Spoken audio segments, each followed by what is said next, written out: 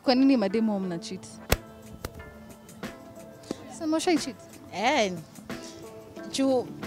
Na sapata jali na achiwezi. Saa nikaa nataka pesa na nikiona mwingine ako na pesa itabidi nimwambie wewe ni wewe peke yako na niko na mwingine kando mwenye ananisaidia. But nimuonyeshe kabisa ni yeye peke yake. Unaona? But niko na mwingine mwenye ananisaidia. So mademo wana cheat juu ya do. Juu ya pesa. Mtu anataka kufaa vizuri, kula vizuri, aonekane. Hiyo para ya madem na do kwanza mimi inanikatia, unaona? Personally sioni vile mtu anaweza value, unaweza attach relationship yako na mtu na do, unaona? Maana yani ukishaweka relationship yako iende na pesa, unapata mnakosana juu time ile do inapungua, pia unapata mapenzi inasonga chini, unaona? Sasa unapata hautaipata mapenzi, utakuwa unapata gado. Hiyo do ndo unaita love, lakini si kitu realistic, unaona? Na mamanzi jo hapo hata mbaya.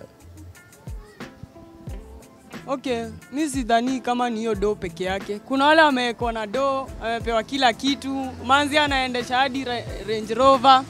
Lakini unacheki kuna ule tu chali wake wa mtaa na kwa ameparara jo. So asiwezi sema ni do, antambo ule amparara. So hatuwezi sema ni do. Si do peke yake. Mimi naweza sema saa zingine umesikia machali yani wanachitigi.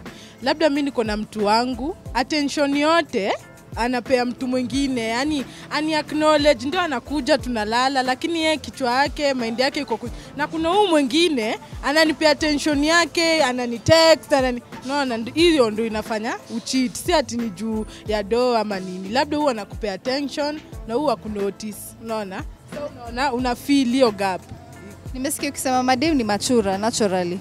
Hiyo inamaanishaje? Unajua madem venye madem waliundwa na understanding yangu kuhusu madem. Madem hupenda vitu flashy, vitu fancy naturally. Au napenda kitu inawaka. Sasa the only way ya ku-attract kitu mtu mwenye anapenda kitu inawaka is simply to flash it out na ione. By the way of flashing it out, atenda kichura na atapatikana. Kichura inamaanishaje? As in atakuja blindly.